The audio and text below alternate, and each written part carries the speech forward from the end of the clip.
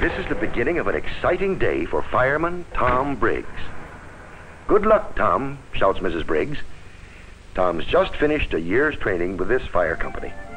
Today, he is starting as firefighter first class of Fire Department Station 1. Tom's getting in just in time to join the other firemen, now taking the place of men who have been on duty all night. It's almost 8 a.m. Inspection time for Fire Marshal Jim Dorbin. The fire marshal is reviewing the day shift of firefighters. "All right, company," he says, "you can go ahead." Captain Drake is the duty officer for today.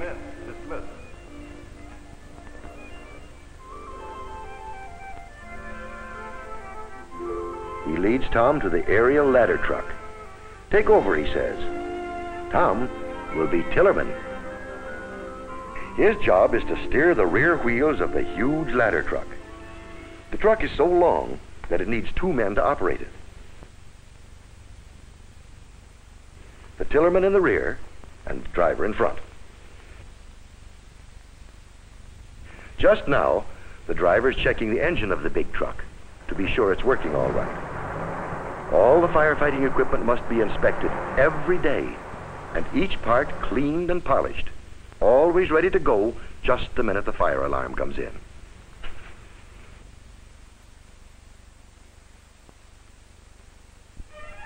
Whenever they have time, firemen practice what they might have to do in fighting a fire. The aerial ladder is built to reach high places on tall buildings.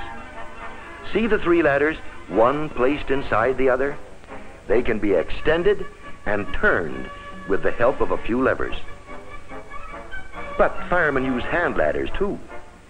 Sometimes there's no room for the huge ladder truck. Then hand ladders must be used.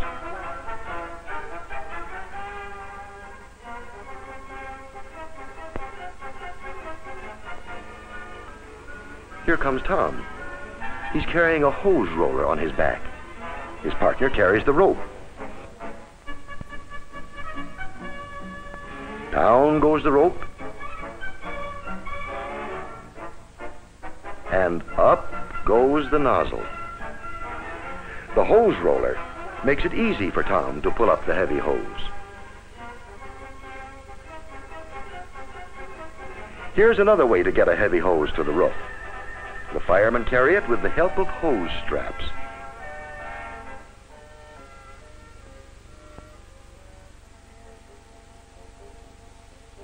These firemen practice saving a man's life. One of them makes believe that he is overcome by smoke.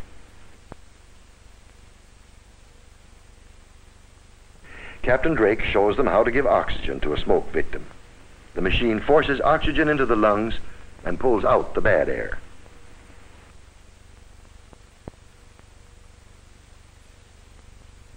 Other firemen practice life-saving with a life net. Firemen often save lives this way at a real fire.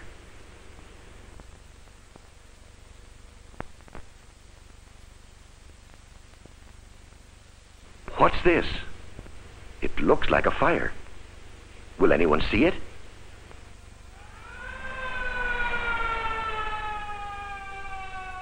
A watchful policeman notices the smoke. Quickly, he calls in the alarm over the police radio. "Alarm, 3rd and Main. Alarm, 3rd and Main. Alarm, 3rd and Main."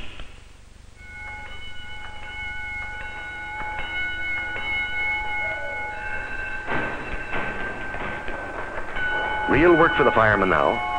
Onto the engines, onto the trucks, boots on, helmets on, everyone to his place. Tom's rushing up to his tillerman's seat. He gives a signal to the engineer, which means, "I'm ready."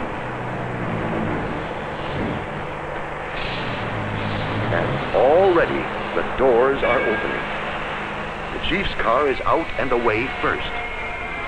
The 2 engine companies follow. Our big aerial ladder truck is last.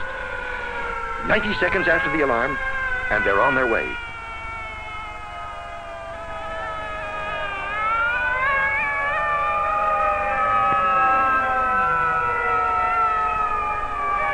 traffic stops. The siren shrieks, "Clear the way, here come the firefighters." They must hurry. Fire doesn't wait. That's why fire engines may go through red lights on their way to a fire. But firemen always drive very carefully. Tom's keeping a firm hand on the tiller. Round the corner goes the big aerial ladder truck.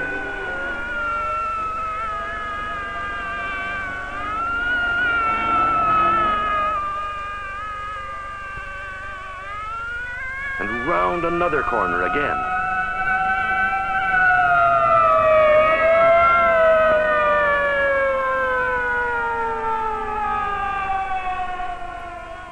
One minute after leaving the firehouse, and just 2.5 minutes after the alarm was turned in, the firemen are at the fire.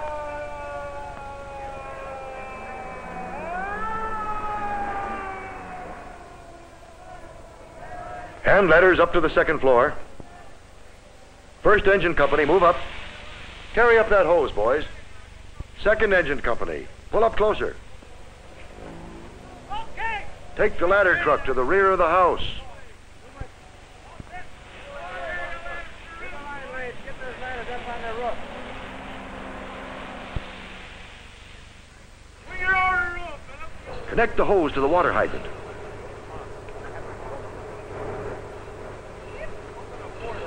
Open up.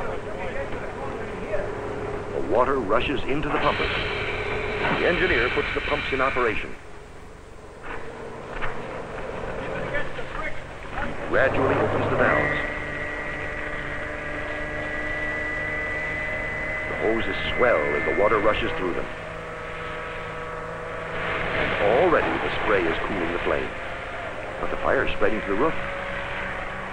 Little Judy and her parents are very worried. Will the firemen save their home?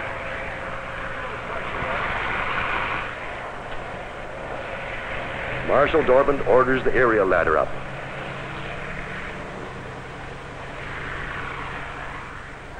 Carefully, the engineer lowers the heavy ladder so it doesn't crush the roof. Up goes Tom, just as he did at Fire Drill. Step up the pressure. More water in through the windows. More pressure. More water up to the roof.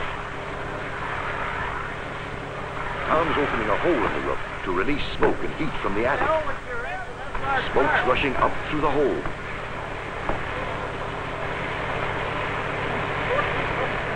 Tom cuts another hole to let more heat out. Now the engine pumps with full force.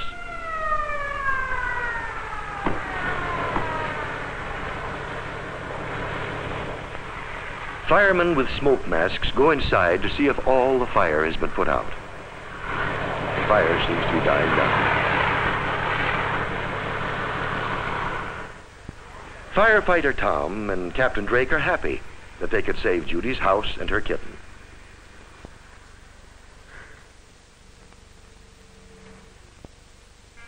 The fireman's job is done. Down goes the aerial ladder.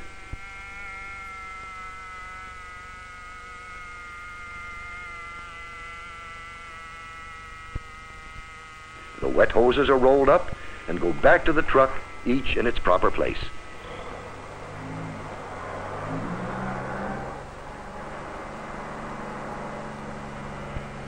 Now Judy can better understand why firemen are so important. The firemen have done a good job, and now they have to go back to the fire station. On their way back, they follow traffic rules of their town like other cars. No sirens needed now, only a fire bell. And soon they are back at the firehouse, ready to rush out again to protect their community from fires.